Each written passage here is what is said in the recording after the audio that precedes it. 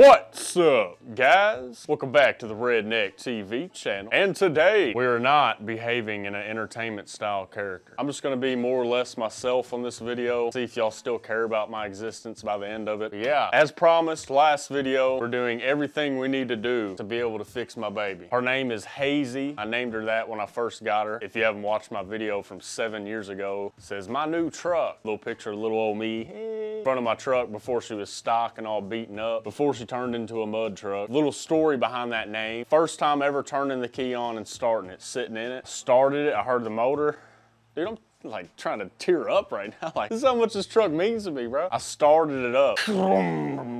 And then the radio just turned on to Hot 96. That Ariana Grande song. Something about you makes me feel like a dangerous woman. I feel like the truck was singing to me, you know what I'm saying? Telling me that I make her feel like a dangerous woman. Because if you didn't know, before this truck used to be my uncle's, and then I bought it from him. It's like she was just so excited to have a new owner. All my uncle did was just drive it to work back and forth, probably put it around. She sees old young me, hearing me talk about all the plans I want to do to her, about how I want to raw dog her out. Something about you. So that got me thinking. I was like, dangerous. Synonym for that, hazardous. My name's Kenny. Hazy. That's just where it came from, brother. Comments asking, Hazy? What a weird name for a truck. Where'd that come from? There's the story. If you didn't watch the last video, what we did, we have a cracked bell housing. Extension collar was broken, like a puzzle piece. We don't have a welder. We just JB welded it, or Gorilla Weld epoxy, and I had it clumped up all over the mounting surfaces. I got a little electric sander. I sanded it down. It'll be a flush mounting surface. I'm just hoping it works, man. But before we put it back together, I want to douse it in silicone. Regardless, I didn't get it machine style perfect when I put it back together with the JB Weld. There's going to be a little bit of gappage somewhere. So to prevent any leaks, I'm going to cake it up in silicone. Transmission fluid back here.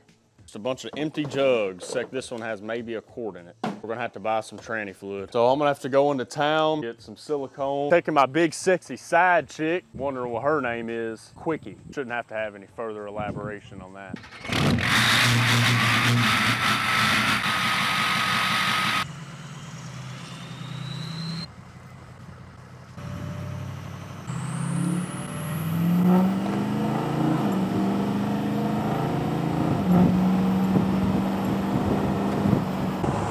Somebody's gonna Mario Kart on that.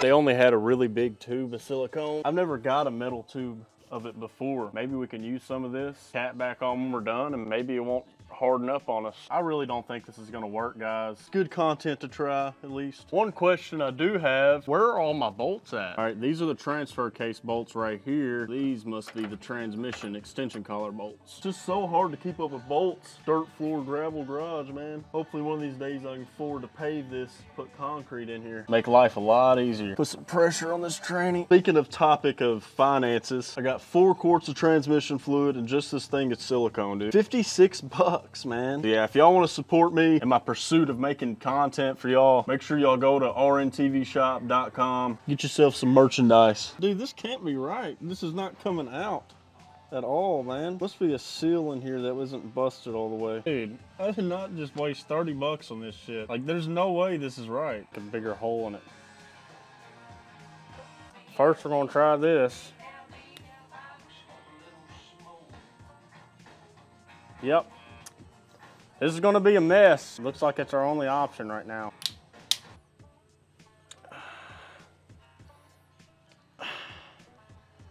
Now we can get to the silicone. What a waste of 30 bucks. Didn't really have any other option. Make sure we put the cap on so we don't ruin our silicone. Ah, we got it all over our pants. Hopefully all the silicone that I caked up into the bolt holes will act as Loctite. Good thing about having a dirt floor garage, you got cake shit all over your hand. Just stick your fingers in the dirt, comes right off. Get up there, baby.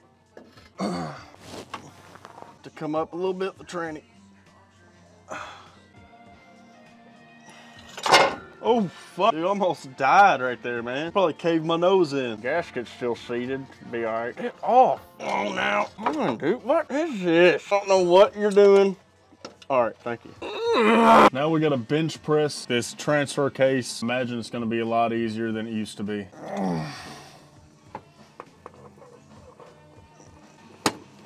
I just gotta brag about how easy that was for me, bro. Woo! Can you do me a favor, dude? Can you hand me that wrench? Appreciate it. Oh, my weenus. Let's get this cross member in now.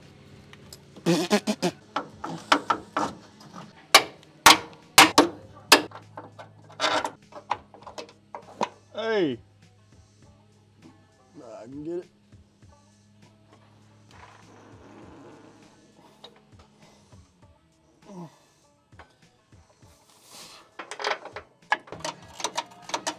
Right, finally. Transfer case in, everything's bolted up, cross member in. Now, I'm just gonna waste the rest of this silicone, take it all up where it's cracked. That way, if it does crack, I guess some type of flexible bond up there might turn it from a straight up pour to just a drip where I can make it home. About a tube's worth up there, I'd say. But we can't drive it around right now anyway. We gotta let that silicone dry. I'm excited, man. Be a little upset if as soon as I start it up, it starts pouring out. I think it'll last for a little bit. So we can gather the funds to buy a beefed up billet extension collar and billet transmission, something more beefy to handle the gears. While we're letting that dry, I'm gonna go take a shower. We're gonna go hit the gym. Guys, do y'all know what we're about to do?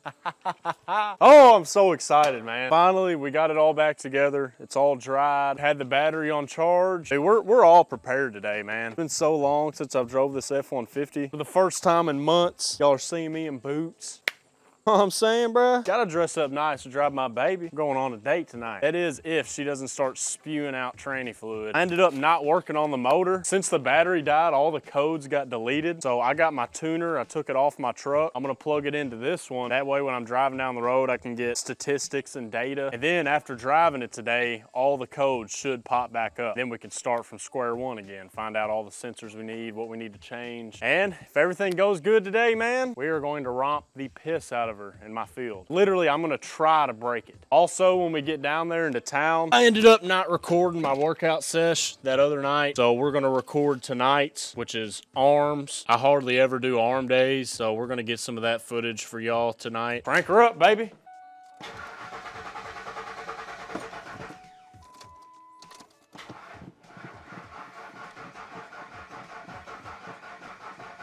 That is weird. It's never done that. Come on, baby. She wanted it. I hope I'm not out of fuel. Gosh! Fucking stupid. Jump starter sucks. Is it pouring tranny fluid out? Are you fucking kidding me? Leaking something. Oh my gosh. Fucking serious. Gosh, dude. Whatever. Damn fuel line's leaking, man. I guess when I was taking the transfer case out, I wasn't careful enough. Bumped the rusty bastard. It's not smart at all. It didn't do anything at all for me productively. It's not smart. It's one problem after another. No ending. It's a Ford. Shut up. Look at that. It's just, might as well put this thing on trickle. Gosh, man. Dang. Just go see how much a fuel line is. Yeah, that happens. I'm still going into town, getting y'all some ARM content. I guess I'll run by AutoZone down there, see what the pricing is on the fuel line. Also have 2 bolts I need to pick up. Because when I took the tranny off, I lost the transmission mount bolts. So I just took them off the cross member for now. So I'm gonna go pick up 2 nuts. All right, midnight right now. Really don't feel like working out at all. I'm absolutely not working out in boots. Go ahead and switch to our gym attire. Dang. Start out, a little warm up our rotator cuffs. Then I always do a few pull-ups to start out, hit some arms.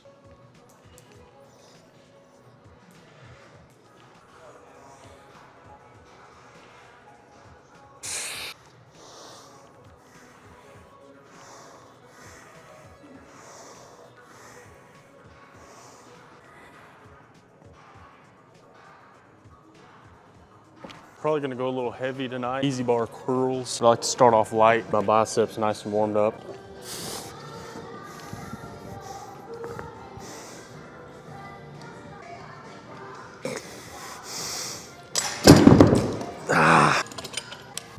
Forgot the clips. Got a 35 on each. I think this is the heaviest I'm gonna go tonight, 95 pounds.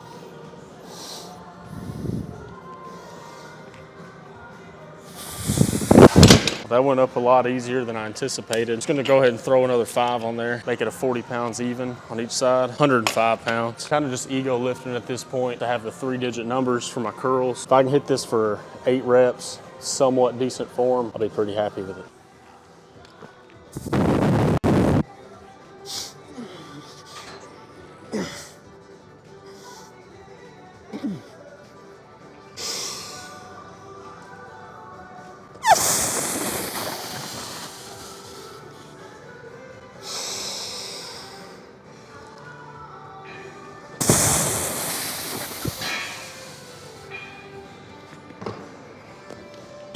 A lot harder than I anticipated. I had to struggle for that last one. Got a pretty solid 8. I prefer to use this bar for skull crushers because the hand placement is a lot better. I feel like you get more activation.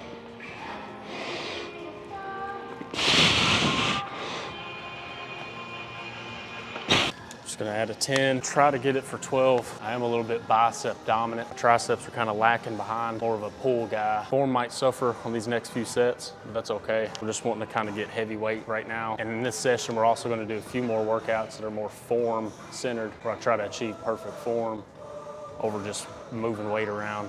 I like to do a little bit of both.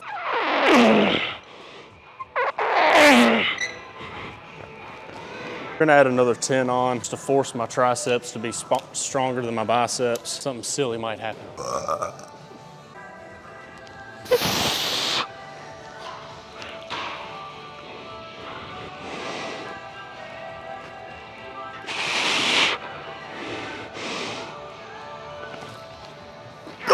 Too damn heavy.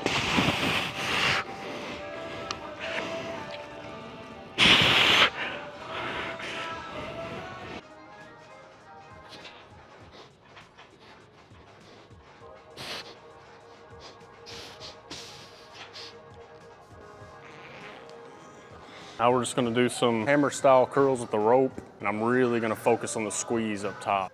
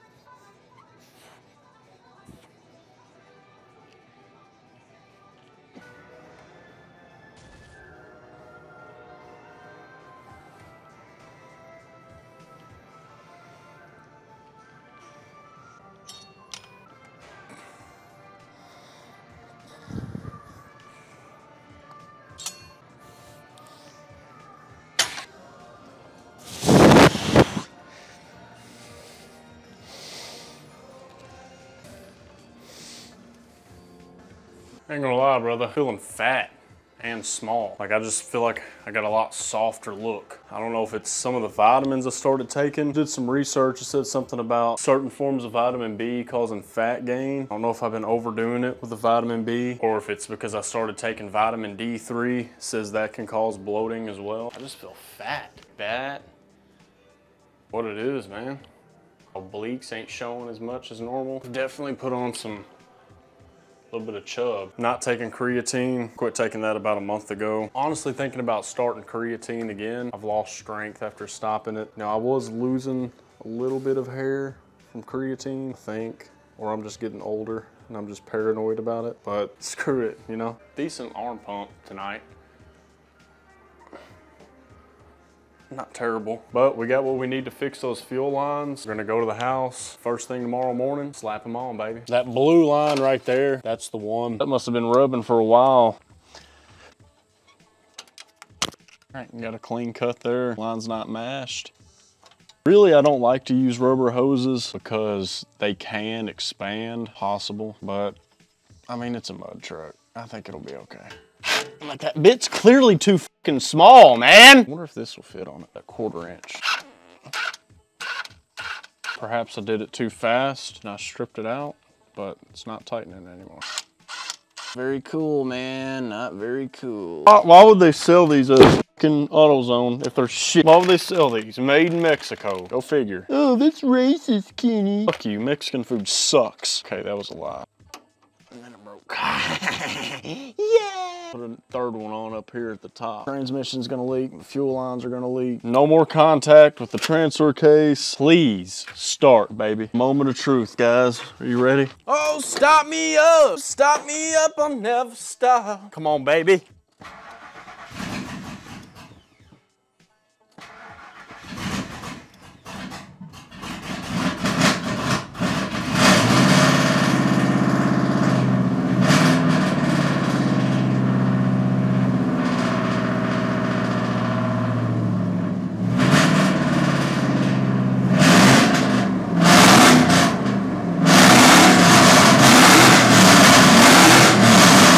Oh my gosh! I think that fuel line might have been a problem for a little bit, man. I think it was dripping. Oh yeah. He's idling good. No fluids pouring out the bottom. On the GoPro right now, about to start it up. See if she goes into drive. We put 4 quarts of tranny fluid in it. After I put it in drive, cycled it through the gears, put it in neutral, checked it while I was running. Found out I'm really low on tranny fluid, thankfully, because it wasn't pulling at all. So if I had tranny fluid in it, that means my tranny's bad. But now we're about to drive it. We may have to stop somewhere, get more tranny fluid. Just depends how it's driving. And if it doesn't start leaking, I might not try to break it like I was saying, but I'll be hard on it. It's the moment of truth.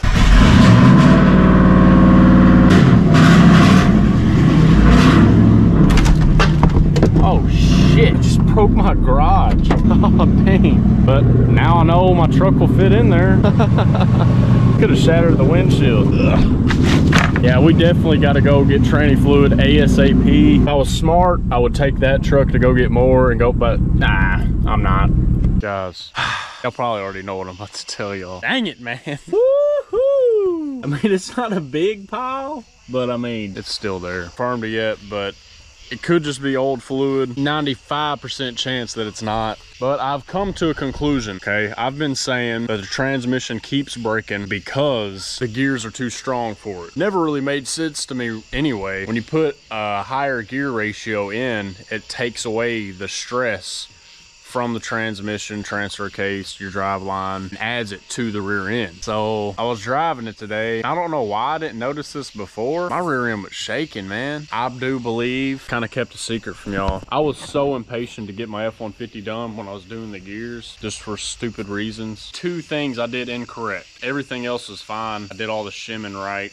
Other than on the pinion. I pressed the bearing onto the pinion shaft before I put any shims on it, and I was like, oh, I wanted to get my truck done that day, man. I had no other vehicle. I'd been stuck in my house for like 3 weeks. Hadn't talked to a single human being in person in weeks. Like, I was going crazy out here, man. I needed to get my truck done. This was back last year. At the time, I didn't have anybody that would take me to go get one, or I didn't have money for one of them. He said I couldn't remove the bearing without breaking it. I think that's what it was. You had to saw it off. I got the shims that I needed. I didn't press it on all the way when I realized if I got the shims and I snipped them, like a little slit on them, kind of bent them up and then crammed them up under the gear and then folded them back, pressed it down, and I just, like, hopefully it doesn't, why would I do that? So dumb. And also, when I put the silicone on the rear end, I was so impatient that I didn't even let the silicone dry. Took off driving in like 2 or 3 hours. So it was shaking decent amount above 45 mile an hour, so I was staying below. I got to Napa, took my drain plug out on the rear end, bone dry, man, no fluid in it. The magnet had all kinds of crud on it, so I might have cooked them bearings all up in there, running it with no fluid, or that shim fell out. Regardless, I know about it. I think our only thing we can do now, got to tear back into that rear end. Pulsar 2.8 quarts, I used a full quart and then 3/4 of one, so it was really low. But after I put fluid in it, it stopped shaking a lot more. Still got a little bit of wobble, and I do think that is the cause, causing vibration to go up the drive shaft, wiggle the transmission, and ultimately crack my aluminum extension collar in the back of my transmission every time. So yeah, that first transmission I put in it, absolutely useless. Like, I did all that work last Christmas for nothing. But now I think we're gonna have to get a new transmission. I've I raw dog that one. But I'm gonna take it for a drive and show y'all. I know I said I was gonna literally try to break it. When I want to try to break it is when I think I've got everything dialed in and I think everything's good to go to hit the trail. That's when I want to just absolutely thrash it. But I mean, I know if I thrash it, it's just gonna shatter that extension collar again, then I won't be able to drive it at all. Either that or worse, it could ruin the rear end I got back there. But maybe I can kind of show y'all what's going on here.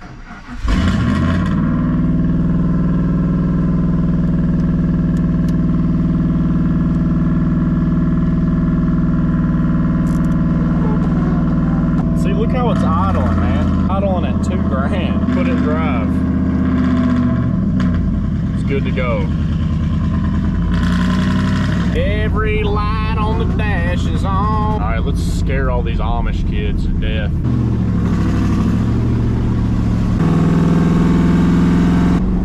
I think this transmission I got is junk.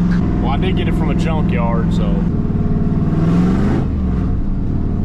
Yeah, let's go ahead and turn around, get her back home. I'm gonna check the tranny fluid.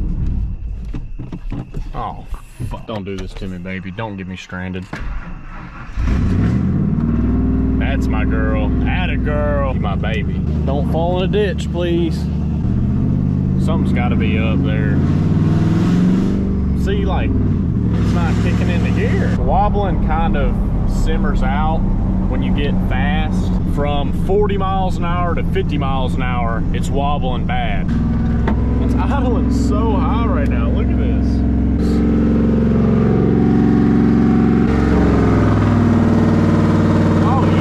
That makes me happy. It's not low on tranny fluid. It actually has too much in it. Trans pan is all bent up, so really there's no way to indicate what level we really need. Take that trans pan off, waste about 40 bucks on the transmission filter, knowing that's not gonna fix it at all or do anything. But I mean, we could at least try, you know? I don't know, let me know what y'all think in the comments. Transmission might be kicking in and out something electronically. I felt like the old transmission did something similar, but not to that extent. If any of y'all have any advice, maybe some input, might help me out in the comments. Let me know. Other than if you're a 14-year-old that doesn't even know where a drain plug is at. I know what you need to do. Sell it and get you a Chevy, ball. Yeah. Shut up. All right. That's all I got for y'all today. Yeah, I know. Very tragic that y'all didn't get any thrashing Ford content, but I really don't want to mess it up, man. I want to drive it to town at least once, drive it on them old back roads that I used to drive on as a kid just for nostalgia purposes. Then I'll probably take it back here, just thrash it till whatever breaks. I would do that old back roads on the mud holes, but if I did that, my truck would be stranded an hour away. I'm not pulling that 6.0 into some mud to go get it. Maybe if I was big time YouTube balling, I wouldn't care. Hopefully one day I don't. But anyways, guys, y'all enjoyed today's video. Make sure you let me know by leaving this video with a thumbs up. Helps with the algorithm if y'all just leave a comment and a like. Make sure you add me on Snapchat, Kenny G Fitness. Follow my Instagram, RNTV 15. And I'll catch you next time on the Redneck TV channel. Later.